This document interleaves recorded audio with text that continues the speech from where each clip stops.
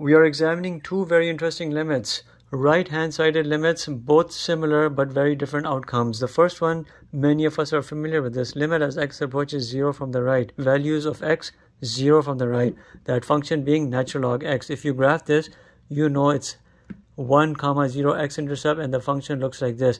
As you approach 0 from the right for this function, it dips down towards minus infinity.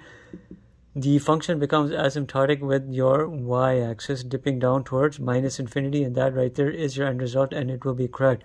Now the other limit we're looking at is very similar to this, but the product of another function to this limit drastically changes your end result.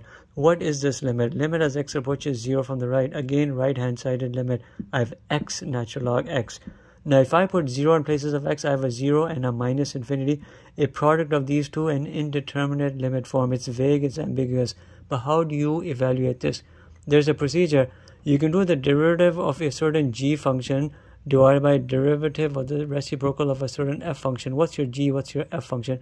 If I make this my g function, the derivative of natural log x is always 1 over x. If I make this my f function, the derivative of 1 over x, the reciprocal is minus 1 over x squared, and then I would evaluate it at 0 or values to the right of 0. In which case, if I flip these fractions around, because you're doing fraction algebra here, you'll have minus x squared over x, and you're doing 0, and you'll have here minus x with 0 coming, and your end result here is 0. So the limit exists, but your end result here is a 0. This function drove or went down towards minus infinity. This comes here towards 0. The x has a bit of a pull to it. It pulls it up. It pulls this part up towards the origin, and when you graph it out, it looks like this.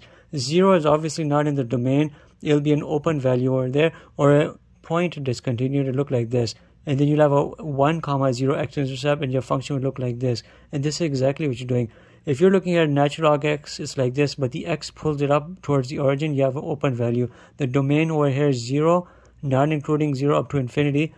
But look here at the domain of this, it's 0, not including 0, but up to infinity. And look, they're very similar, but the outcomes are very different.